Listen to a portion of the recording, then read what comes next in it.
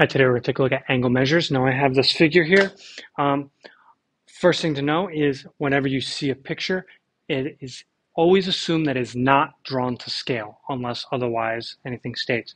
We have to go with what our descriptions tell us to be true. So we have a picture here. All I know so far is FA, ray FA, and ray FE, FE are opposite rays. One goes that way, one goes that way. When they're opposite, that means they form a straight line. Okay? FB bisects AFC. FB bisects AFC. When you have something that bisects, bi means two. It cuts that angle into two equal parts. So I know that that and that have the same value.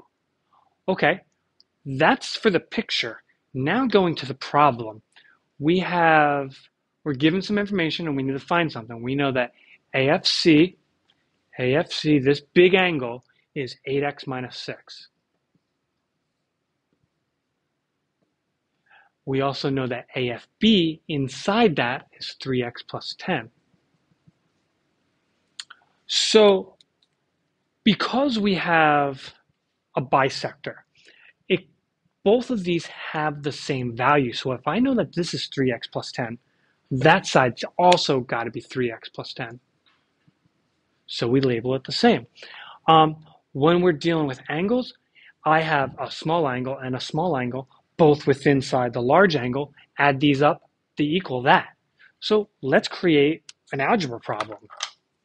We're going to say 3x plus 10 plus 3x plus 10 equals 8x minus 6. You could also do 3x plus 10 parentheses around that whole group times 2, same thing.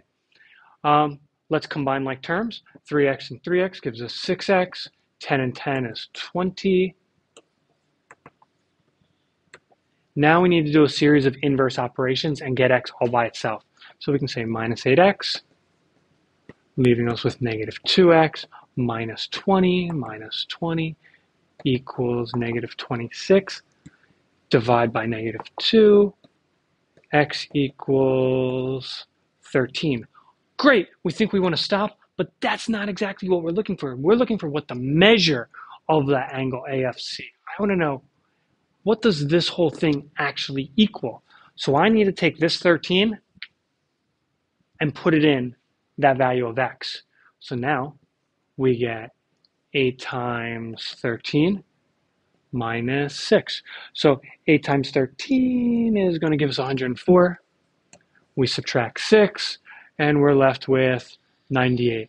So the measure of angle AFC is 98 degrees.